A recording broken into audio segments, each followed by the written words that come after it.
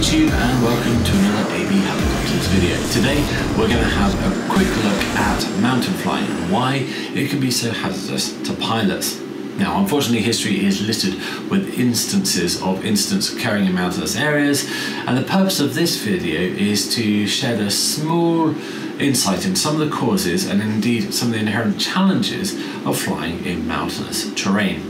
Now, it should be said, whilst there are additional hazards created, it is actually whilst flying this terrain that some of the most spectacular sights of natural beauty can be had, and it's often where the helicopter can prove its worth, performing missions that are not possible by any other aerial vehicle, or indeed to areas that are inaccessible by the ground. So, for example, mountain rescue, casevac, heli skiing, long line operation or aerial work, utility work, avalanche patrol and geographical expeditions and operations, just to name a couple.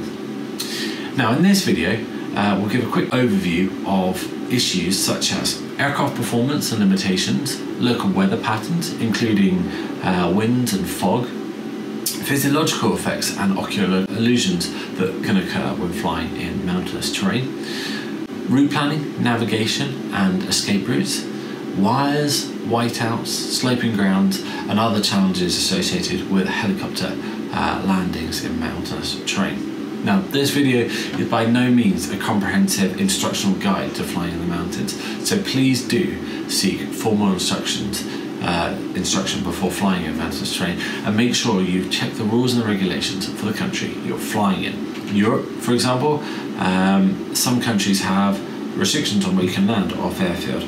Now, if the landing site is above 1500 meters, prior reading may save you from a costly fine, so bear in mind. So first off, let's dive into aircraft performance, a major factor in many occurrences. I am, however, afraid to say it's a little bit back to basics in terms of helicopter aerodynamics, so bear with us. The lift formula, half rho CL V squared S. Lift is proportional to the density of the air, the coefficient of lift or the angle of attack the airfoil is working at, and then the helicopter, the velocity of the blade, so how quickly the helicopter plus the blade RPM, and the surface area of the blade doesn't really change in a helicopter, it's fixed. We don't have any flaps or slats like a fixed wing aircraft. What this means is that as the air density decreases, rho, the lift decreases proportionally. Well, air density decreases as we go up in altitude. Air density is a factor of the temperature and the pressure of the air. Obviously the temperature decreases as you go higher up and the pressure decreases as well. We can usually approximate saying that you'll lose 2 degrees per 1,000 feet of temperature, 2 degrees centigrade, and about every millibar of pressure will decrease. That equates to about 30 feet. As we go higher up in the altitude, the density decreases and the lift produced by an airfoil, by the rotor blade, in exactly the same conditions as sea level decreases. So, as we go higher, the airfoil has to work at a higher pitch angle, or a higher angle of attack, to produce the same lift. This means, however, it may be operating closer to its stalling angle, and secondly, it may be operating at a suboptimal lift-to-drag ratio. Now this leads to the second side of the story, the engine power available.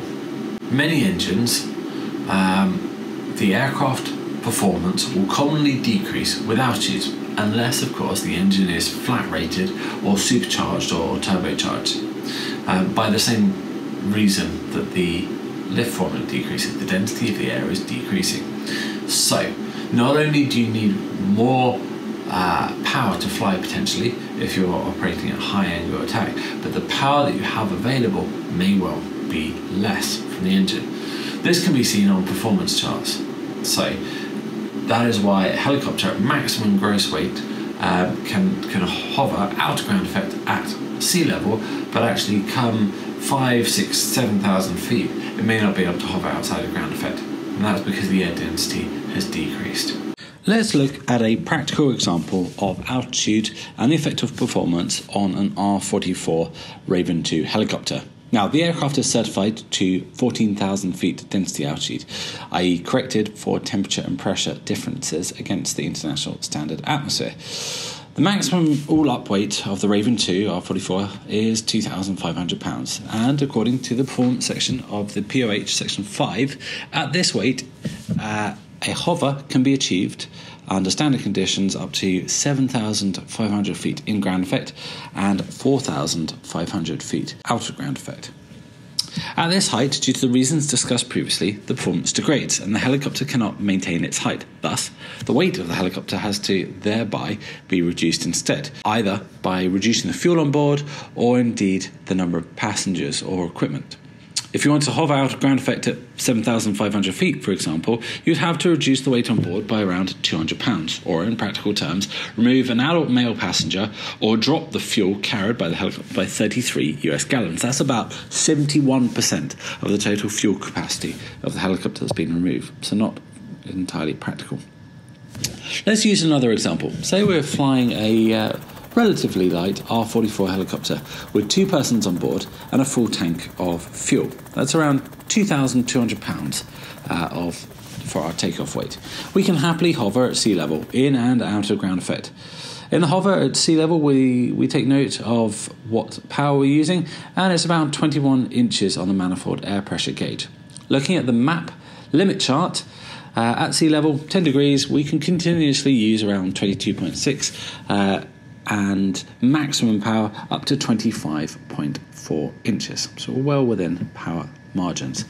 Now we'll take the same helicopter up to 6,000 feet. Again, still within the performance for in and out of ground effect hover. However, the map chart states that our power limit at 6,000 feet with an outside air temperature of 3 degrees, our power limits now are 20.6 inches and 23.6 inches for maximum takeoff power. In practical terms, at sea level, we had a power margin of over 4 inches on the manifold air pressure gauge. Plenty of power to do a towering or vertical climb takeoff. However, at 6,000 feet, we only have 2.5 inches of power in reserve. Our power margin has been decreased. And whilst we can still hover out of ground effect, if we were to perform that same vertical takeoff and climb, our maximum rate of climb would be seriously reduced from that we saw at sea level. Now let's take this one step further to 10,000 feet. Now we're much closer to the in-ground effect hover ceiling, and we would not be able to hover out of ground effect unless we lost another 100 pounds of weight on board. Our power limit is further reduced to 19.6 inches continuous and 22.4 inches for maximum takeoff. This means only with that 5-minute takeoff power can we even hover, and a vertical climb takeoff would not be advisable as the helicopter lacks the power to be able to hover out of ground effect. A prime example of this was back in 2008 when an R44 Raven helicopter was taking off from Courchevel Airport at the end of a mountain training course. Due to the location of the airfield, there's only one runway direction for takeoff and landing. This meant the helicopter was taking off downwind. Now, despite the aircraft only having 3 persons on board and thus within the max takeoff weight, and it had the performance for a hover in ground effect IGE, due to the altitude and the temperature, it didn't have performance for an out of ground effect hover, and whilst transitioning to forward flight, it failed to maintain its altitude and it ended up on its side. Fortunately, in this instance, all 3 occupants escaped relatively unharmed. We'll leave a link to the investigation in the description below. There's also another video taken from inside the cockpit of an R66, again links below, that seems to indicate what happens when an aircraft is flown to the edge of its performance ceiling. The engine power is reduced and unable to match the demands of the pilot.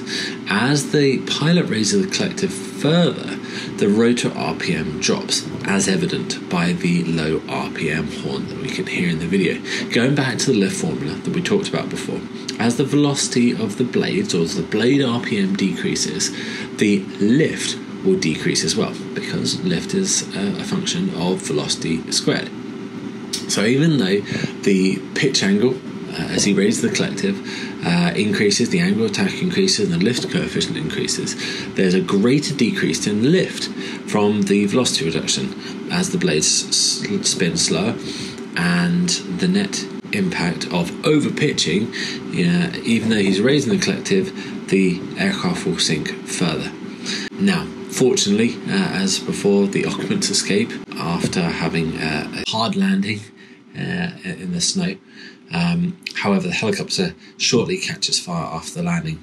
Now, this brings about another point, and it highlights an important factor: survival gear when flying in mountains and appropriate clothing. You may have to spend the night on a mountainside if weather deteriorates and you have to make a precautionary landing, or indeed, if the worst occurs. So make sure you have some provisions: water, food, warm clothing to hand, and some way of contacting base, be it a sat phone, an ELT, because you may not be able to rely on phone signal in remote areas. That's the end of part 1 of this video. Stay tuned for the second section where we cover the outstanding topics. On the screen, you'll see that we've listed a number of links for content that we think is very valuable and informative. And they're from the New Zealand CAA, from the EHAS safety team, and also from the team at Glacier Landings in Switzerland, who have put together a really good guide on the technique of landing on various different mountain tops. See you for section 2.